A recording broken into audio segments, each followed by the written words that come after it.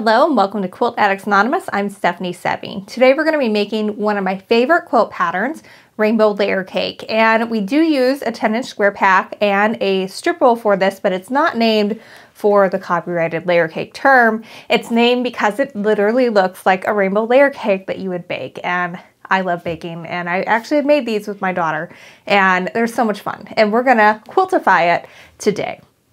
So first things first, you want to make sure you are choosing a fabric line that has a lot of color in it, or at least has a lot of variation in terms of value from one end to the other. I saw Valerie Wells' Murmur, and I thought this is going to be the perfect one to remake this quilt in. I originally made the quilt a long time ago when we first released the pattern, but we weren't doing a lot of video tutorials at the time. So the second I saw this, I'm like, that's it.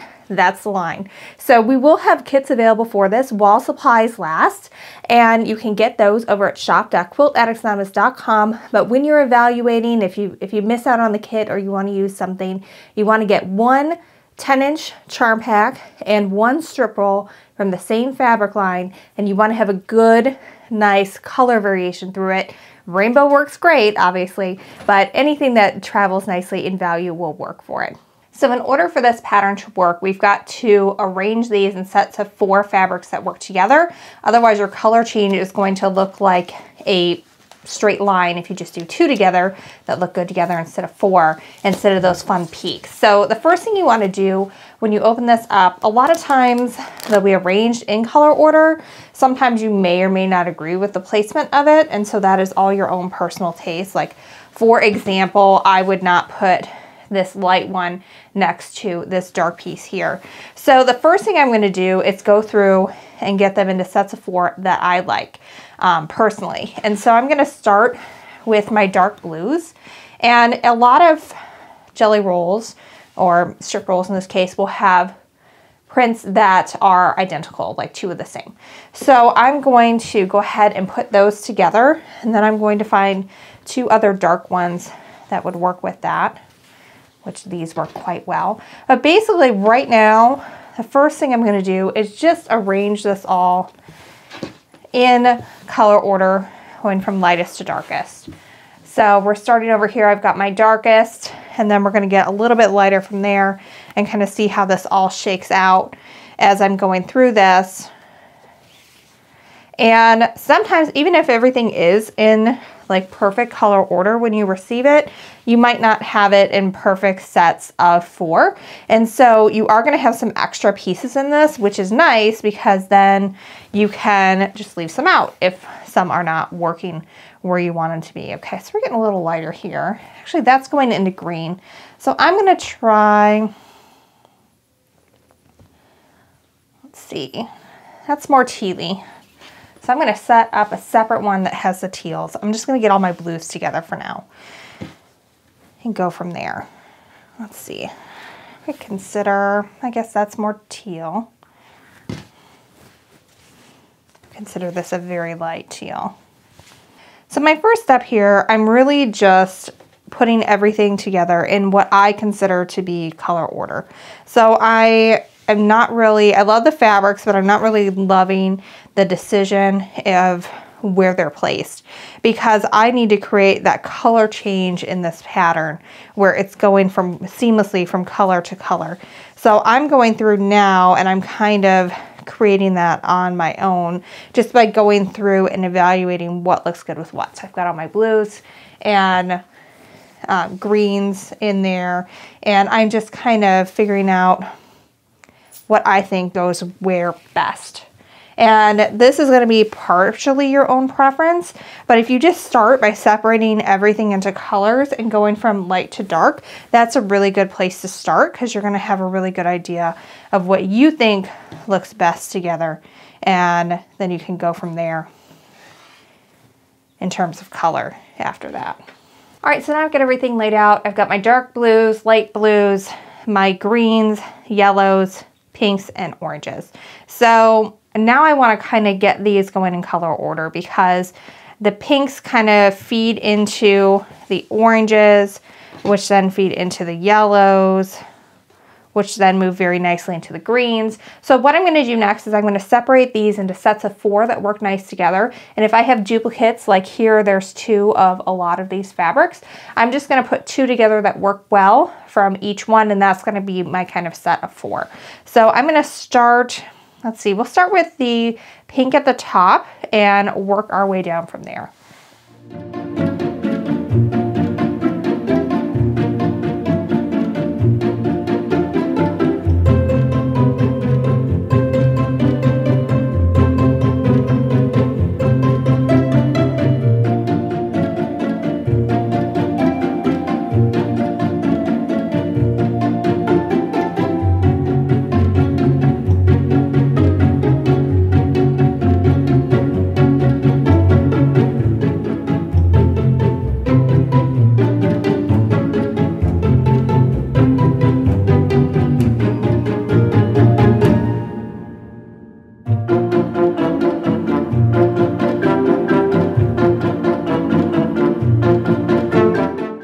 All right, so I've got everything the way I want it. I pulled 4 strips to the side that didn't really work with going in the color order. Again, you can choose these however you want. I left the 2 darker strips out and 2 of the oranges.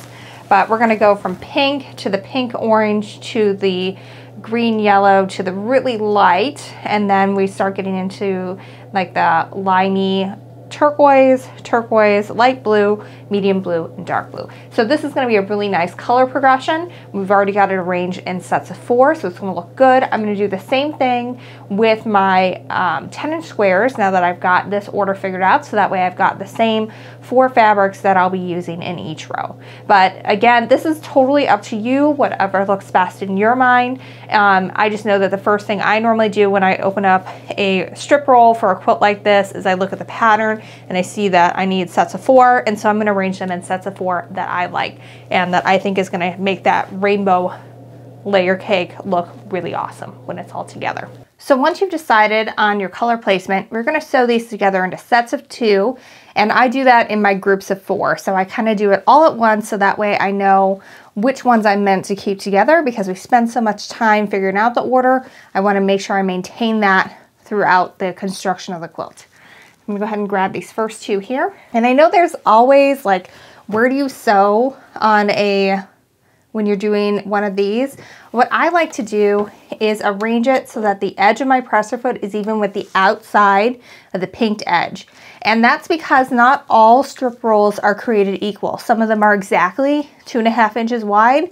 Some of them are a little bit skinnier. Some of them are a lot wider. But if I always sew where I'm lining up the edge of that presser foot with the outside of it, and sometimes I'll even sew a scant 1/4 inch seam as well, then I know I'm at least going to be able to trim down in order to get it to the right size.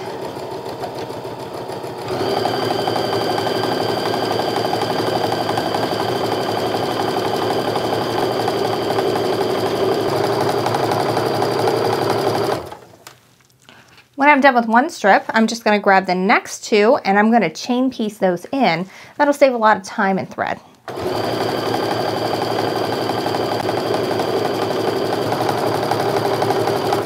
right, so I'm going to press this open, and to do that, what I like to do is open that seam up with my fingertips, and then holding at least 3 fingers down on that seam to kind of finger press it open, I line it up with that tip of the iron right on that seam to get it nice and flat. And I do reduce my stitch length to 2.0 when I'm pressing the seams open.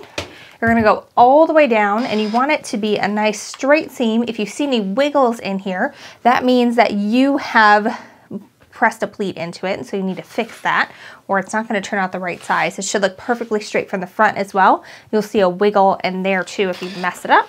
So we're going to go ahead and press it again from this side as well. Then it's ready for the next step. So I'm going to go ahead and finish pressing these open, and then we're going to cut these into equilateral triangles so we can make our diamonds.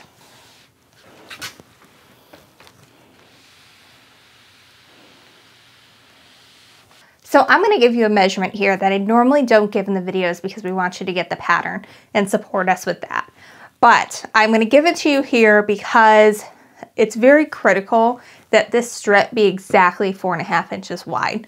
Otherwise, it is not going to fit together with the parts from the layer cake, the 10-inch square pack that we're going to cut to size. So I know there are those of you out there who are going to be like, I can figure out the whole pattern from now. I don't need to buy it. And to those of you, I would say, please, if you want to do this, spend the $12 and get the pattern. This may be a hobby for you, but it is definitely a business for me. Both my husband and I work in the business full time. We don't have extra income from anywhere else. And then we, of course, have staff who also depend on this revenue in order to feed their families and pay their bills. So I'm off my soapbox now. Thank you very much. If you want to make this pattern, if you buy it from us, we appreciate it. It's called Rainbow Layer Cake. Now, here's something that you need to know. I said a little bit earlier, not all layer cakes are created equal. And we need this to be exactly 4.5 inches wide. And in this case, it is measuring at about 4 6/8. No, that would be 3/4. 5/8. So if I were to just put this in now, it's not going to fit right. And you're going to be easing stuff in. You're not going to have points show up the way they're supposed to. And it's going to be a problem. And it's just very rare, in my opinion, that you end up with a 2.5 inch strip roll that is actually 2.5 inches. So no matter what you get, you want to measure it at this point. And if it is less, or if it is more than 4.5 inches, then you're going to need to do this step here. So I'm going to zoom in a little bit so you can see. So half of 4.5 is 2.25. So what I did is I'm lining up the 2.25 inch mark all along that center seam. Then I'm going to take my rotary cutter and I'm just going to trim off those extra bits right there.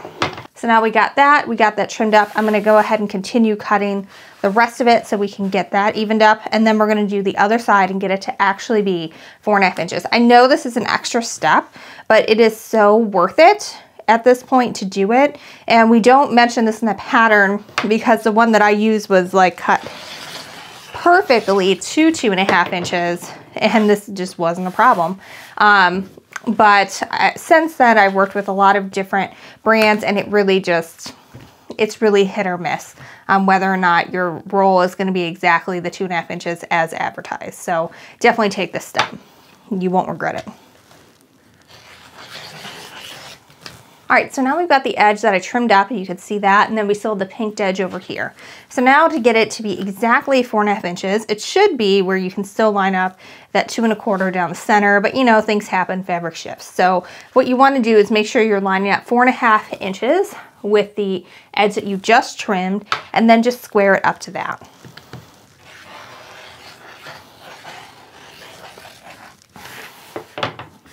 I know we're not trimming off a whole lot here, but trust me, it can make a really big difference if you have one that's pretty oversized. Next, we're going to use a equilateral triangle ruler, and again, not all equilateral triangle rulers are made the same. This is the Clearview triangle ruler, the 60°, and I prefer the 8-inch. I find it's really versatile. And here's the important part. This one has a point on the tip. Some of them are flat on the top, and the math is very different for those versus the ones that have the point. And I prefer this for a couple of other reasons too. One being is it's really nice to line up those points when you have points intact on the sides. But you have to have any equilateral triangle ruler that has points on all 3 sides as opposed to one blunt tip at the top, because otherwise your quilt is not going to turn out the right size. You're not going to get enough strips or triangles cut out of this strip because the math is just totally different. So if you like our patterns, we use this for every single 60° triangle or diamond pattern that we have. So you will be able to use this again. I use this one all the time. It is like one of my top 3 rulers. So what we're gonna do to get this going is first I'm gonna go ahead and square up this edge. And to do that, I'm going to line up the marking with the middle of my ruler with the edge here. And then I'm just gonna trim off that selvage.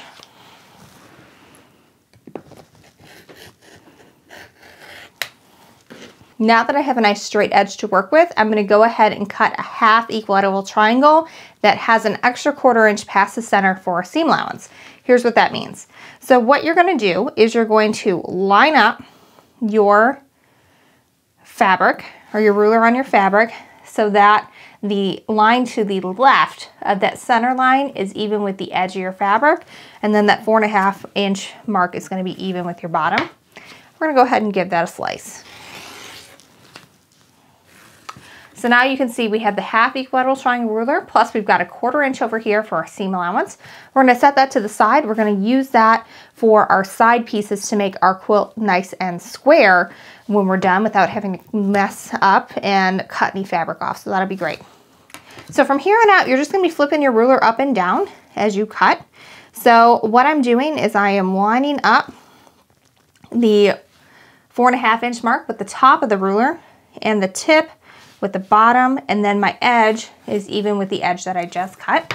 So I'm happy with that. Go ahead and give it a cut. And then again, we're gonna flip it around one more time, and we're gonna line everything up the same way again. Just now the 4.5 is at the bottom. We're still working with that cut edge over there, and we're making sure that our tip is nice and in line with the top over there. The one thing you want to make sure that you're doing is that you have a nice sharp tip here.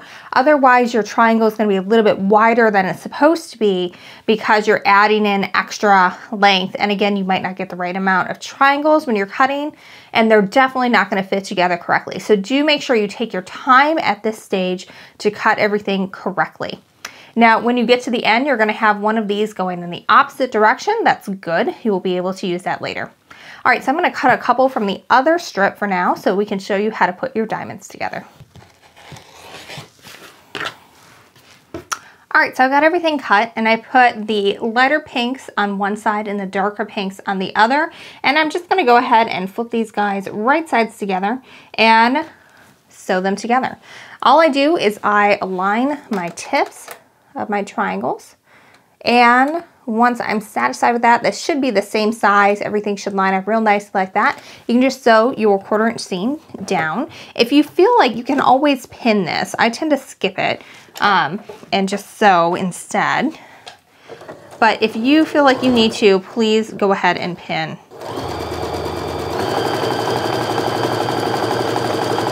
And again, you can and should chain piece these.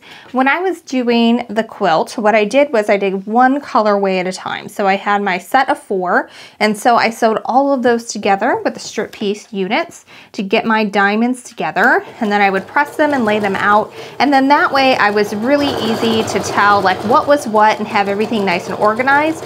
Plus it helped me feel like I was making more little accomplishments throughout instead of, you know, having to wait till the very end. All right, so I've got my 2 pieces here that were cut from the ends. I'm going to go ahead and flip those right sides together as well. In this case, you want to make sure you are lining up your right angles and your points on the edge. And again, I normally don't pin this, but feel free if you'd like to pin. Just like before, I'm going to go ahead and press these open. It's a little bit different though, because we want to make sure that we're not pressing those other seams in the other direction. So rather than just slide the iron all the way down, I still open that with my fingertips, but I'm going to lift and press a lot more with this, so that way I don't accidentally push something as I'm dragging that iron along.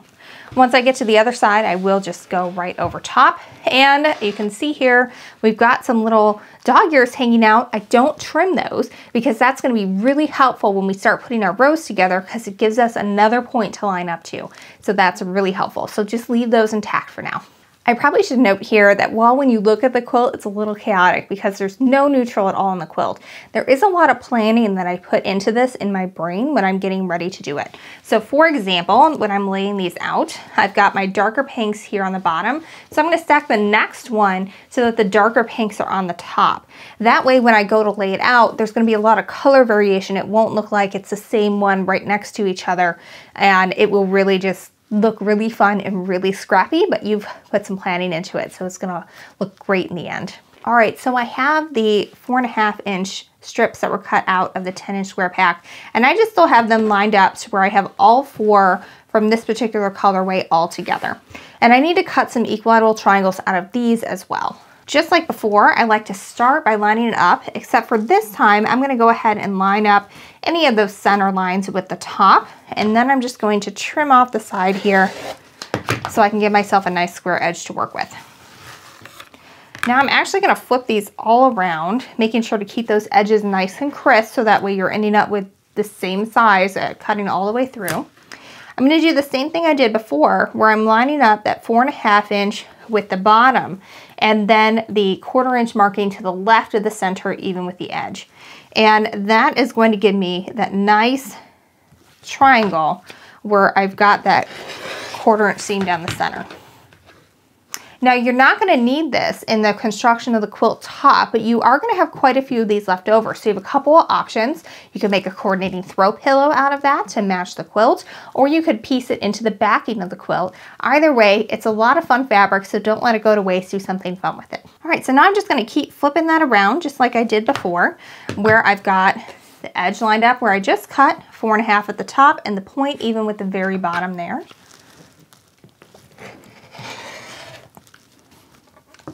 Flip again.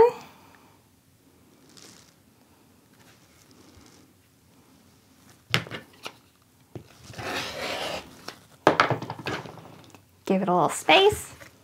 And now here is where it gets really kind of fun. I'm going to zoom in so you can see this, but you don't need to keep switching back between rulers. You can use this ruler to cut everything. So what you can do is you can line up any of these center lines with the top and then scooch it over so that the 1/4 inch is coming out right at the tip of where this has been cut. And then you're going to be able to give this a little trim, take off your extra, and then we've got another half equilateral triangle that you can use as a bonus project. One note on the bonus project, since we're only cutting 2 from this, these are basically the same unit, so you're not going to be able to sew those together. So what you're going to want to do is there's 2 of these that are going to get cut from each of your 10-inch squares.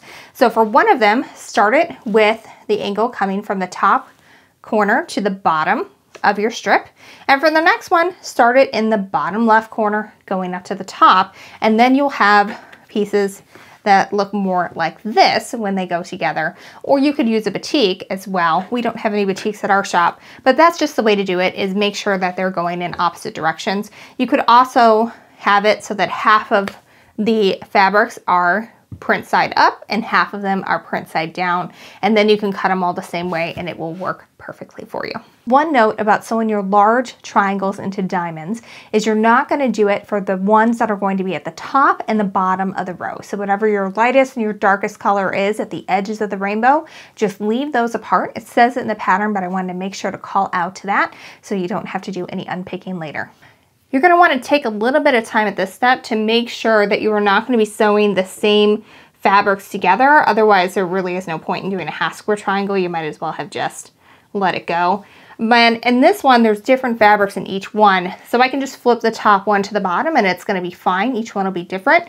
But you may, if you have 2 of the same, then you might need to do a little bit more fussing to make that work. So just like before, I'm just going to flip these guys right sides together. I'm going to line up those points and sew my 1/4 inch seam.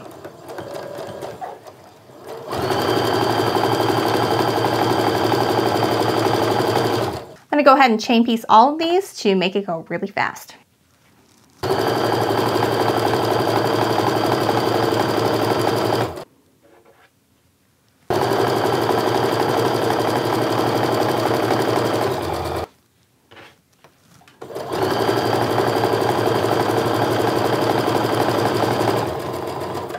Just like before, I'm going to press these open, but I want to point out these points didn't match up perfectly here, but I'm not too worried about it because we are going to be assembling this on the bias, which means there's wiggle room. So as long as they're pretty close, don't fuss too much about that. You're going to be able to still have a nice and flat quilt. All right, so just like before, I just kind of open that up with my fingertips and then press the iron straight across. And then once I've done the front or the back, go from the front as well. So this quilt is assembled on diagonal rows. That's so that way we can keep all these diamonds going in the right direction. So what I'm going to do is I'm going to show you how to assemble this first row and add your corner, and then I'm going to show you how to join your rows when you get them larger and larger. I use a 2-penny method for that part and it results in perfect points every time. All right, so I'm just going to move this off to the side for now because we don't need it just yet. But for right now, what I'm going to show you how to do is how I first get these guys ready to go. So here's where these little points really come in handy. We're going to use those as our guides when it comes to laying everything right sides together. So I'm going to start by flipping these so that way the sides that I need to sew together are together. And this takes some getting used to, because instead of having a piece that's right on top of each other, you're going to have them going in opposite directions. So you kind of have to get used to that. Now, what I want to have happen is for this point to be right on top of the point below, and for the tip of this triangle to be nice and even with this point here. Again, I normally don't pin at this step, but if you want to, I would pin here and here once you get those two areas lined up.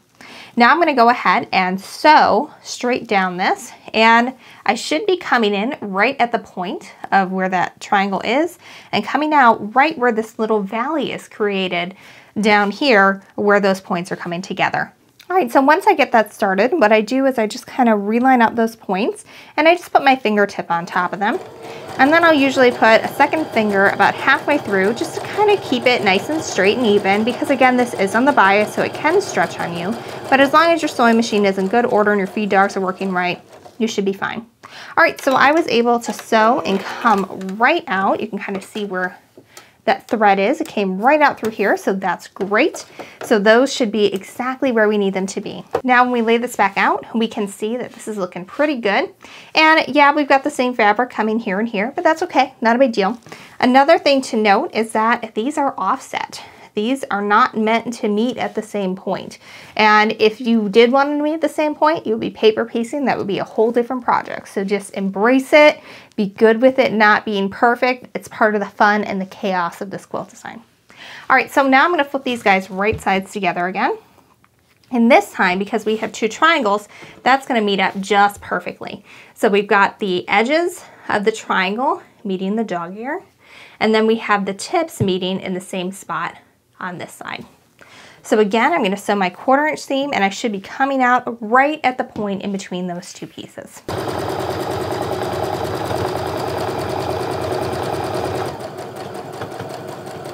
I like to wait to press until my entire row is together, and then it's the same as always, where I'm just going to open up those edges and run my iron down through it. Again, being careful to make sure that I don't get any of those guys flipped in the wrong direction. And by the way, the layout diagram that's in the pattern for Rainbow Layer Cake has it really clear of what's supposed to be where in terms of whether it's a strip piece diamond or one of those equilateral triangle diamonds that's straight from triangles from your 10-inch square piece. And so definitely refer to that when you are laying everything out. I laid mine out on the floor. A spare bed would work, or also a design wall would obviously be the best case scenario. All right, so we've got row number 1 done. So now we're gonna add our corner to that. And in this case, you're just gonna flip it right sides together. You're gonna line up the tip of that with the dog ear that's beneath. Get that together. And then this should be going a little bit past where you were at before. And the tip of the triangle should be hitting right even with the edge of this piece here, and that'll give you your nice 1/4 inch seam past your join, so that way you can get your binding on and not lose any points. Again, if you want to pin this, please do, but I usually skip it. But I've done a few more of these probably than someone who's trying it for the first time. Press that open again.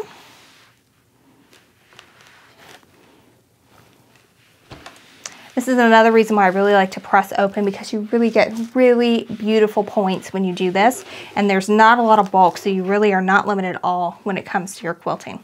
All right, so this is looking really great. We've got our point exactly a 1/4 inch away from the edges, both at this side of the diamond and over here. So that is looking really good. Everything's fitting together really well. So now I'm going to show you how I would arrange the next row to get ready to sew, but it's the same process, so you've got that down.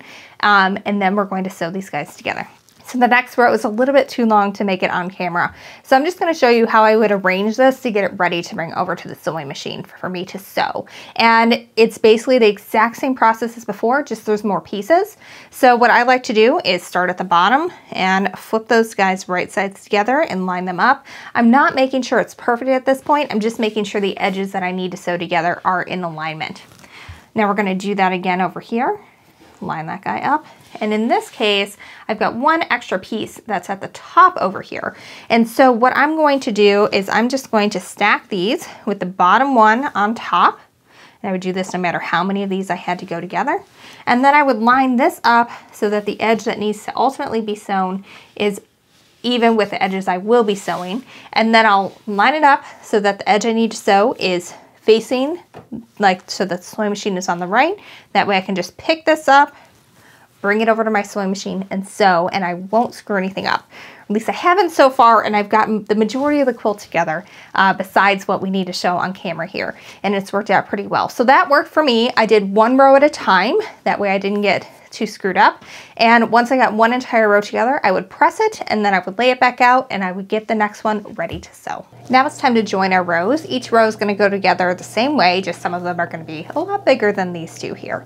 So what I'm going to do is I'm going to turn them sideways so it's a little bit easier for you guys to see and zoom in. So what I'm going to do is I'm going to flip these guys right sides together. And the lovely part of pressing these open is that we can see exactly where all three seams join together. So I'm going to take one pin and I'm going to put them right in where all of these seams are coming together.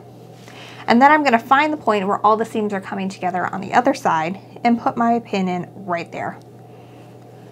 Then pinching that between my thumb and forefinger so that the pin is going straight up and down through the fabric, I'm going to take a second pin and pin in from the side going straight across that. What that does is it keeps these points right on top of each other and will ensure that the points are as close can be when it comes time to sew them together. Now, the one thing I don't do, the reason why I don't pick this over, is if I were to rotate that, then I would push the top fabric forward and the bottom fabric back and my points would no longer be in alignment. All right, so remember, these guys are going to be offset and they're supposed to be, so don't worry about doing any pinning here. You can just repeat the process at your next section, finding where all those points are coming together. Pinch that between your thumb and forefinger, and then go ahead and pin across. Now, when it comes to this point, I am going to pin here, and just like before, it should be to the point where the tip of this triangle should be in line with this straight edge here. So once I've got that in line, I'm going to go ahead and put a pin in. And over here on the left side, the point of my triangle should be even with the point of that dog ear. So I can go ahead and pin there as well. Probably one thing I should note is that you're going to have dog ears lining up here as well, but that doesn't mean that they're going to be perfectly on top of each other. So if they're not, if they're offset a little bit, go with where those points are coming together, not with where the dog ears are. They're really nice for when you're lining up your edges, but they may not be perfectly straight when you're lining these up. So just make sure to pin where all those seams are coming together. Now when I sew this, I'm going to go ahead and sew so that my needle is one needle width to the right of where all those pieces come together, and that will make sure I never miss a point ever. Kind of go a little fast when I'm in between, and then I slow down when I'm coming to those points so I can make sure that I'm always sewing one needle width to the right of where those all come together. And remember, we are sewing on the bias here, so you want to let the feed dogs do the work of pulling everything through. You don't want to tug or pull because that can stretch things out of place.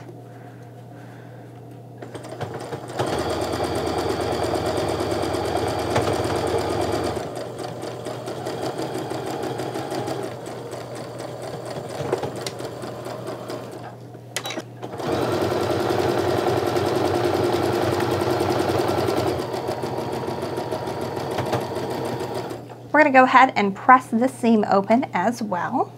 And this one, you really want to make sure that you are lifting that iron up because there are a lot of seams going in a lot of directions and you don't want to accidentally flip one the wrong way. Now these are some great joins. We've got a lot of points coming together.